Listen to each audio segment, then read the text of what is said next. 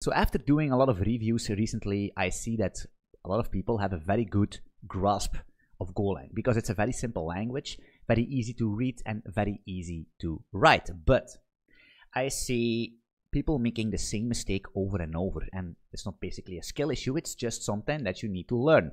And if nobody tells you it, you will never learn. That's why I'm here at the Total Coder is my private community, and each week I send out an assignment that you can solve, right?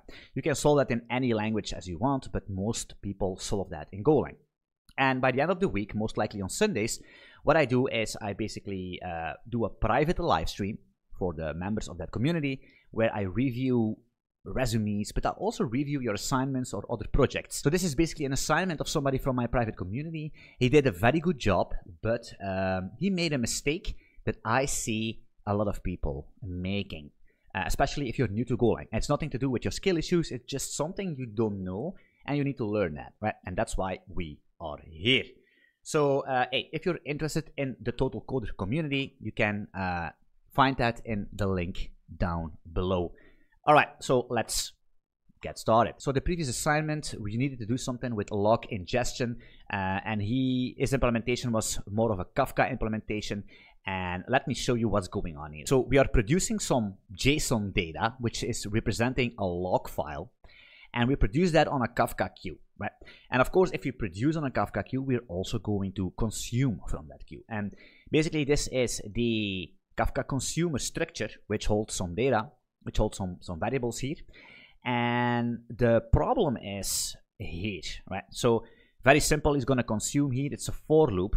He's going to read the message. He's going to basically marshal that into a log data because the assignment was, hey, we're going to provide you some log data and you need to basically consume that and store that efficiently in some kind of a persistent store. You can choose whatever that is, MongoDB, Elasticsearch, whatever, right? You could pick whatever you want. And the problem is here, right? So because this is a loop, right? Every time we consume, he's going to, actually two mistakes here.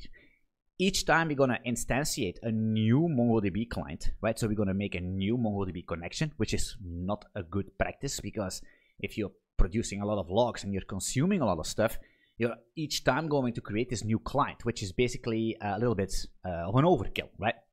And once that client is basically instantiated, we are going to insert that into a DB and send the UC and call it a day. So from a first inspection of this code, there's nothing really wrong with it, right? It works perfectly fine. Just, well, this could be more optimized, like I mentioned, this client. But there is basically a little bit of a structural problem here, right? Because what is going to happen if we want to say, hey, listen, right now we do a Mongo persistent store, but what if we want to use Elasticsearch or we want to use something else, right? We want to write it to disk, or we don't want to do anything at all because we're in a test phase or something. We want to just have we just want to log it out or something. We don't want to persist it. So if we want to do that, each time we basically need to, or we need to write a new function, or we're going to basically just comment this out or delete it and make a new implementation here, right? For example, Elasticsearch or something. So you can see there's basically a problem, a structural problem. Actually, it's a dependency problem. Why? Well, because this client here, this Mongo client, is completely encapsulated into this consume function. So it's a very hard dependency, right? This Kafka consumer depends so hard on this Mongo client that it cannot, yeah, it's just a very hard dependency. It's not an abstract type, right? So in Golang, how is a very common mistake, and it's not only, this is just a Kafka example, but it's basically just the repository, the DB dependency. A lot of people tend to forget to abstract away, right? So how can we solve that? Well, it's actually very simple, right? I'm going to just do some pseudocode here. Instead of basically creating your Mongo client here, what he needs to do is he could make an interface, for example, a persister. Actually, it's log, so we could do something like a log persister, and it's going to be an interface. And what could be a good interface design here? It could be something like persist log, for example. And as a good Golang engineer, we're going to give this a context, right? And then because it's an interface, and especially actually in a lot of functions, you want to have a context as a first argument, but specifically for these interfaces, because yeah, a lot of these third-party libraries like MongoDB or Elasticsearch or whatever, they use context, right? So if you have an interface that basically supports that, that's basically a big win, and it's a very, very good practice to do. So persist log, and we're going to have, I think it is data log data, something like that, right?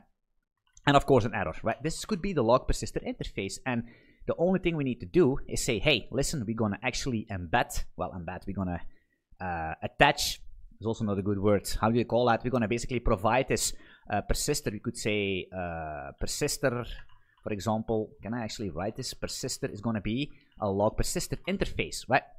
And if you want to, for example, new Kafka consumer, it's going to take a Kafka config, but it's also going to take, for example, the persister, which is going to be the log persister, right? And then we're going to say persister here is the persister that we provide as an argument, which is basically some kind of dependency injection, right? There's a very big rabbit hole we can go into this, but that's what I call dependency injection with this interface provided into this Kafka consumer structure. And right now, we're basically completely abstracted the way how our persister is going to persist here, right?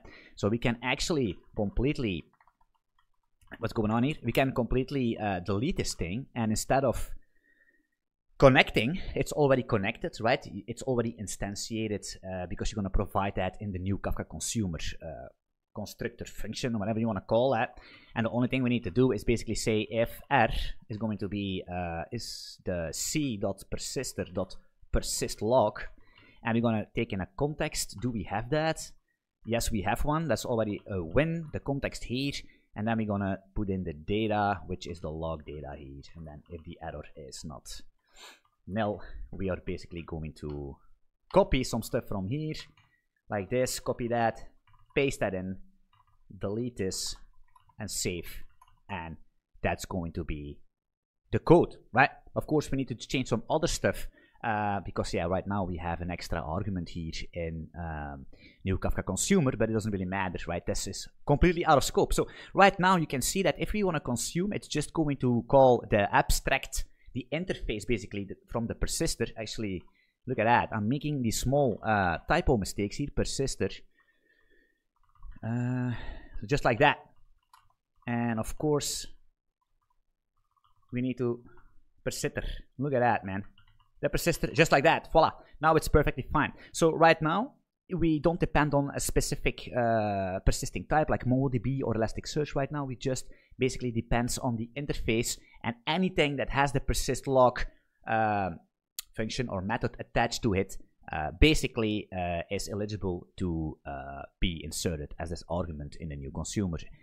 Can be Elasticsearch, could be MongoDB, could be whatever you want, could be a no-op, it could be whatever you want, right? As long as it basically implements this persist log method. So, and this is a very common mistake. Of course, the code will work, right? The code will work like he did, but like I said, if you want to do an interview assignment and they see that you basically understand that you need to abstract that out, you're gonna have, yeah, I think you're gonna have a more better chance than people that do not do that, right? So let me know if you make the same mistake, or that you learned this or whatever. Let me know in the comments what you think about that. And of course, hey, if you want to learn more about Golang, like I said, join my Discord community or join the private community or buy some of my courses, whatever. That's all up to you, and I'm looking forward to see you in one of my live streams or next videos. Peace out.